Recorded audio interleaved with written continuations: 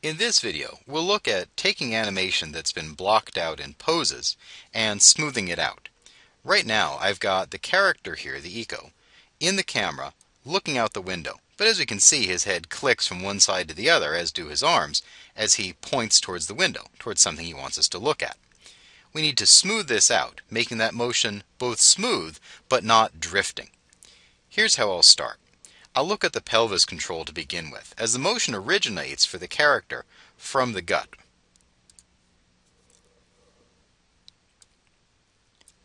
In the hierarchy, I'll go down to the X rotation, and there's the key.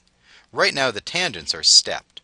The first thing I'll do is pick both of those keys, and up here on the top, try the tangents at auto. That's a slow in, slow out, or default Bezier curve. It's not bad for some things, but we need it to be a little sharper in places. This will lead to floating animation if we leave all the keys like this.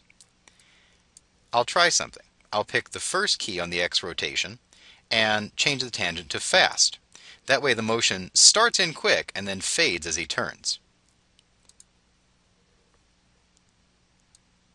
I'll scrub over, and we can see he starts to turn fairly rapidly and then smooths into that motion. That seems to work nice. I'll try it with the shoulder control. As you can see, there's keys at 81 and 100 roughly. I'll do the same thing, going into the track view and going down to the rotation, which is keyed, there's the X rotation, and changing the tangents. I'll pick the keys and set them to auto to begin with. This unlocks them from step and lets me change to another mode. I'm going to try the same thing, the first one as a fast tangent, and then easing into that motion. Now we should see a more pronounced motion. He starts out talking and gradually turns, looks over, and that matches the motion of the camera. So initially, smoothing out keys looks something like this. I'll finish up with his head and see where I need to go to next. Another option, since I know I rotated these on the X-axis, is to go on the timeline here and right-click on the key. Another option, since I know which axis now I've rotated on, is to select the key, right-click on it, and choose Key Properties, and go to that rotation. We can see down here in the window that pops up, the in and out tangents of that key are stepped. I can click and hold on the flyout and change them.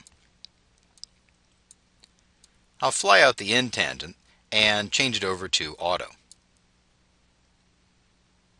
I'll do the same with the out and then go look at key number 2 by clicking on the arrows.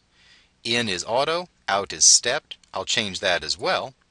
And then I'm going to return back to key 1 and change the out tangent on key 1 to a fast in. Let's see how this looks. He starts to turn fairly rapidly and slows into motion to lead our eye out to the right to look out. That's a pretty good example of how to smooth out keys. If we want to go further, we can look at the keys in the track view. As an example for his head, I may want to slow down that motion at the end a little bit.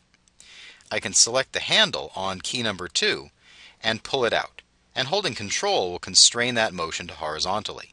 This will make his head whip over to the right a little bit more by slowing down the frames toward the end.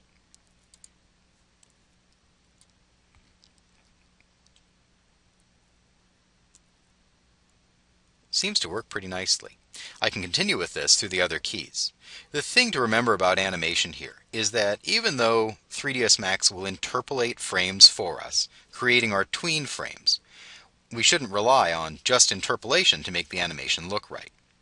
If it takes a key at every frame to get the animation to look right, be snappy and not drifting, and have the characters sit or stand with weight and have emphasis in their motion, then put a key at every frame.